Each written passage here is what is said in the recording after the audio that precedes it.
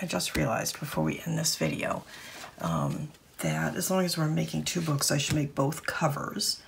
And also I skipped a step in the other cover that I wanted to show you.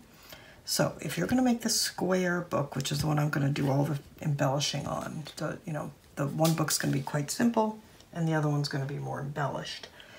You're going to make it the same way, but you're going to need 2 pieces 6.5 by 6.5 from your chipboard, 1 piece 6.5 by 1 3/4. Follow all the same directions. Wrap it. I cut my pieces, 2 pieces that were 12 inches wide by 8.5. Seam them together along an 8.5. Then I trimmed off the ends after I was done. So same directions, but, and I forgot to do this on the other one. When you get to doing the short ends, let me show you. And I've done this on every one of my covers, so you've probably seen me do it before and may have wondered why I skipped it. You need to tuck these little corners in. Okay, just that little bit, and then add your little bead of glue and fold it over. You do that.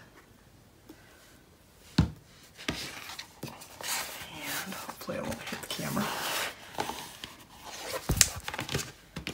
Okay, so just go ahead and do that if you're going to make this size. If you're only going to make the other size, you don't need to worry about it, except do tuck in those corners like I just did on yours. All right, and then I'm just going to finish this up, and I'm going to, I don't think I'm going to do a full mat on the inside cover. I'll just cut a piece of, let's see, what have I got here? I'll use one of my scraps. Yeah, this piece is big enough.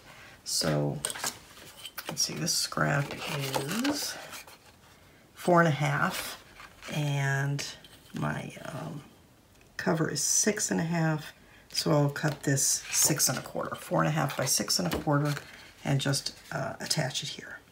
Okay, so that's how you finish this cover. So I will see you next time, and we'll start our pages. We'll make the pages for this square book, and we'll start working on the pages for the other book, adding the flaps and things. All right, thank you so much for watching.